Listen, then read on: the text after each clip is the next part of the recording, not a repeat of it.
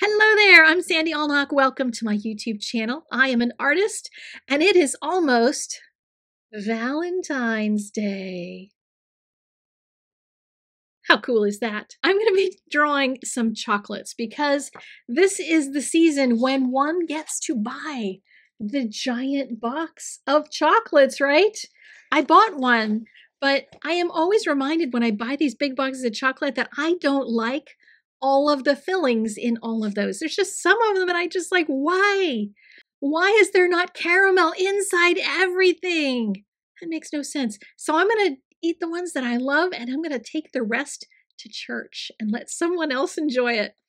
But in the meantime, I want to share art with you that is candy related. I drew a picture recently, last month, during my whimsical sketching adventure, and one of them was a box of chocolates. And today I'm going to color it for you in 3 different mediums. One is transparent, one is semi-opaque, and the third is completely opaque. And I'm going to show you how messy these are in real life. Even though they don't look like they're really messy right now, they actually look like a box of chocolates. But I'm going to show you how you are misreading your own art when you just toss it because it doesn't look great, yet you stopped too early. I want to encourage you to keep going. When you are working on something, don't just chuck it in the recycle bin. Keep going. You can purchase this image of the chocolates, just the candies, or you can purchase the entire set, which is buy 4, get 1 free.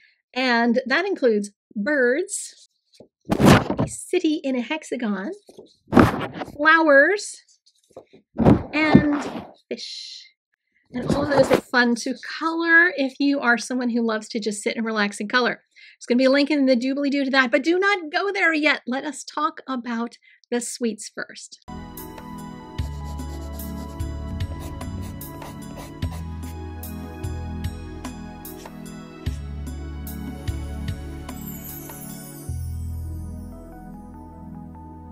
I'm first going to show you the process using alcohol markers because I have been scribbling in alcohol markers for a long time.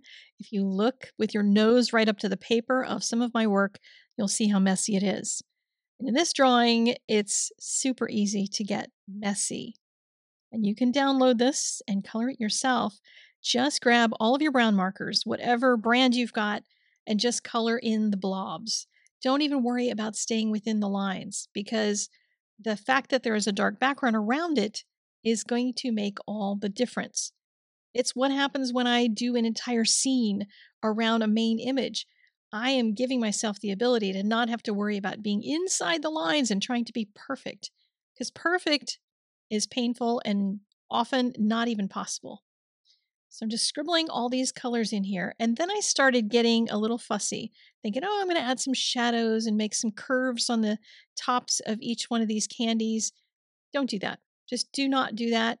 I'm doing it here, but I'm just going to recommend not bothering because the next step I did was to go around with a number 7 or 8 gray, whatever kind of dark gray you have. I was a little worried about the lines going away completely if I used a black or a really dark gray. So something a little bit lighter so we get to see some of the value changes between the inside holes and the outside top edge. And then just color in the ribbon any old way you color in the ribbon and grab a pen to add some highlights. And you can add all different kinds of highlights on the different candies.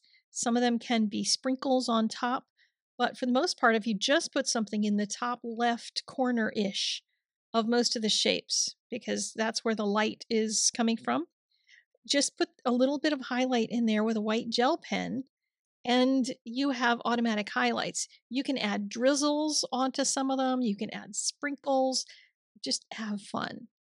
And what I decided after I was done was since the box of Russell Stover candies that I have actually has brown plastic instead of black plastic, I thought, what happens if I start messing around with changing that to brown? Just going right over top of all the gray. It darkened the brown since there was a gray under it and gave me a really nice dark brown where I still get some of the value changes between the part where it's just paper and the marker colors and then the printing of the printable image. So that was coming along really great. But then you might notice that there's some that now stand out as like weird colors. You can still go in after you finish the entire outside background and start covering over some of these. You can blend the shadows from your candies from the really dark areas into the candies themselves. Or if you have some, like this was more of a reddish brown, didn't really suit the whole color of this, I just went right back in with a brown color over top of the red so I could kind of bring those back to more of a candy looking color rather than something bright red. So that's how easy it can be to color this. Just scribble all over things and don't worry about it. Those lines in the printable image are going to hold together for you for the entire image. I was not as confident with colored pencil simply because some colored pencils are opaque, which means if you're using a black line drawing underneath, then you can end up softening that black line drawing because some of that opacity tends to just kind of set a little cast over top of it so it's not as black. But I decided to proceed anyway. I printed this on my favorite Stonehenge paper for colored pencils and then just scribbling color. I used my polychromos, my luminance, and my Prismacolors, all of them, all the brands together worked just fine. And then I got out some Gamsol and dipped my blending stump into it so I could just do a quick blend. Not worrying about going out of the lines, just scribble and start smushing color. The second layer that you put on any of these candies in colored pencil is going to be stronger than the first layer after it's been dealt with the Gamsol. So you're going to be able to get more contrasting colors later if you want. I've put some tape around the edges so I can then just scribble in the black. I'm just going to put black in this, not worrying about the brown, simply because I have my dark browns already used for the candies, and I don't want to end up confusing that too much because I have less colors in the intense side available to me as I'm working with colored pencil than I do with alcohol markers. So I'm going to use the blending stump and the Gamsol again to blend all this. Don't worry if it starts to look too black because eventually as it dries, the paper dries from the Gamsol, then those lines from underneath do start to appear and you can start seeing some of the little shapes of the boxes rise up a little bit. And then I put some color onto my candies, a second layer on some of them. And then I just use the blending stump to blend that as well as blending it into the background. Letting some of that black come into the candies is going to darken them. And when we don't have super dark colors in some Prismacolors and Luminance and Polychromos, you can use the black to kind of soften the outside edges so that they look like they're being shaded and set into the little structure of the candy box. And I'm just going over top of the extra coloring that I scribbled on here and then blending that into the black as well, but leaving some highlight area in the upper left, which is where the highlight's going to fall. We are going to add some highlight in a white pen, but it helps to have some of the softer highlight in color first. And some of them I wanted to pop the color a little bit more, so I used a mid-tone brown, not like a skin tone kind of light color, but a mid-tone brown to use some warm color on some of them. Uh, some of them are more of a pinkish, some of them are more of a yellowish highlight. And just adding those really soft highlights starts to make the candies look rounder. And then we can add the sharp detail on top of them with a gel pen. I did try using white, by the way, for those highlights, and a white pencil just made everything look weird. The chocolate didn't look like chocolate anymore. So definitely use midtones. And then you can use that sparkly bright white highlight of a gel pen to add sprinkles, to add a bit of a shine to your chocolates in the upper left kind of corner or anywhere where you get a raise in the chocolate. So if there's a place where some of it lifts higher than the other places, there's little swirls, little S curves. Those are great places to put highlights. So there's the color pencil version, which actually did work. And now I'm going to look at the gouache version. This one was the one I really wanted to see if I could do. I printed it on red cardstock, and I wasn't even sure if the red cardstock would hold up to gouache. 'Cause gouache is an opaque watercolor. It's a water medium. And that means it's not really friends with any kind of cardstock. But if you use it in a really solid form, don't use a lot of water with it, make sure you're using it nice and thick, then you can actually get away with that. I painted the entire black background in, and then I added in a very, very, very dark gray to start making the divisions between the shapes. And partway through, I realized that the candy box that I had shapes that were the shape of the candies themselves. So when it was an oval shape, it had an oval hole. So with this, I was able to make that adaptation, even though that was not drawn that way in the original picture. So you can have more opportunity to change things when you're working with gouache since it is opaque. So got through adding all of those little divisions into the plastic. And then I started adding the color into each one of the candies. And with gouache, the things that I'm learning about gouache is that I think like a watercolorist. And the way you're supposed to work with gouache is go into the darks first. So I lined up on my palette all of the different browns that I have. If you don't have a bunch of different browns, then mix some really dark brown, some medium brown, and some light brown in like a reddish kind of brown and then a yellowish kind of brown. That gives you lots of options to play with. So I'm adding my dark brown shadows of different kinds onto each one of the bottoms and right sections of the candies and putting some in where I see the lines just to give myself an idea of what kind of candy it was. Partway through, I realized it didn't really matter because once I covered this up with one layer, I'm going to make up everything else anyway. Like, I'm not going to have to actually follow any lines because I can change the shapes of the candies. I can change the kinds of patterns they have on them.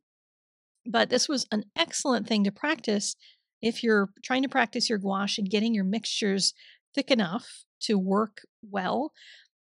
Do it on some colored paper because colored paper is going to show you where your gouache got too thin if you had too much water in it.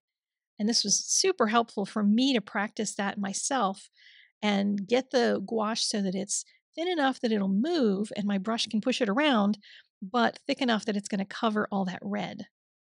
And I have, as you can see on the palette, a whole bunch of different choices. I keep going back and forth between them and just mushing the color onto the paper.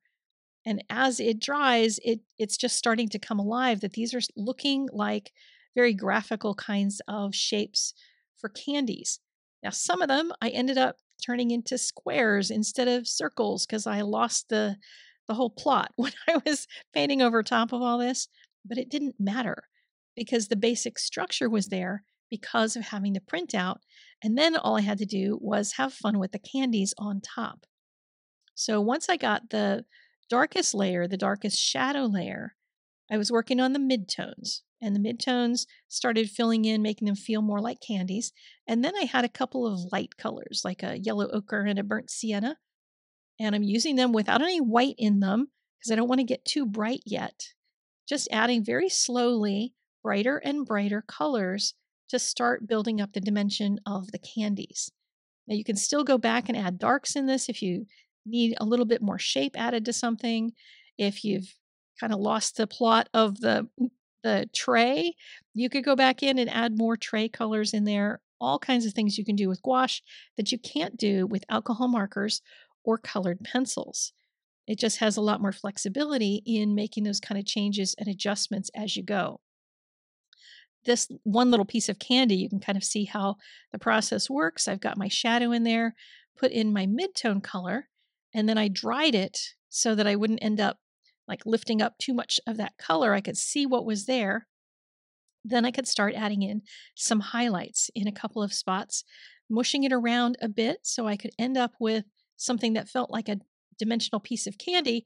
And then I added nuts on top of it with some much brighter color that I had mixed with some white.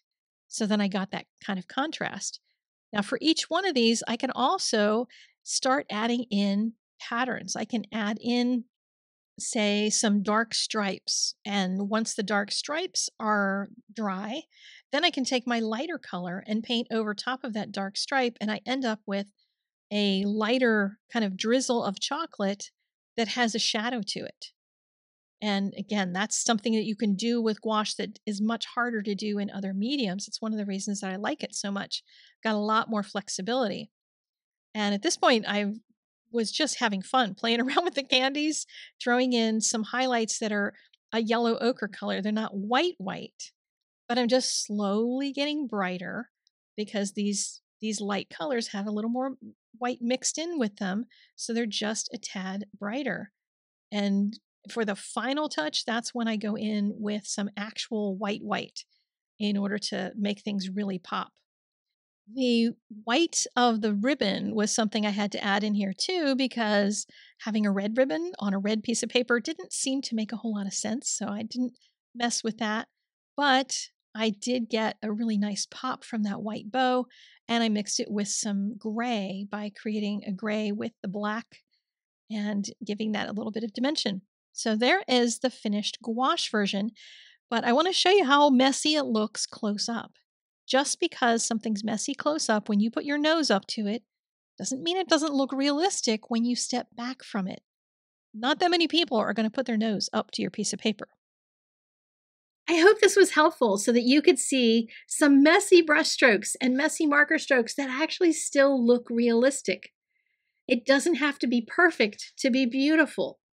The Impressionists worked on the same kind of basis. They trusted that the viewer would translate with their eyes what they were seeing. You can look at a Monet painting and you still see a garden, even though there's just a mess of brushstrokes there. I want to encourage you, next time you find a piece of artwork is not going well and you feel like you've made a mess of it, put it away, and then in a few days, take it back out and look at it as though you've never seen it before. Pretend someone else did it. And I promise you, if you don't look at it with your nose pressed up right against the piece of paper, you will see beauty. You will not see your mistakes. All right, thank you so much for joining me. I'm going to be back next time with more chocolate in more mediums. So make sure you've subscribed if you haven't already, because who doesn't need more chocolate at this time of year? I'll see you all later. Take care. Bye-bye.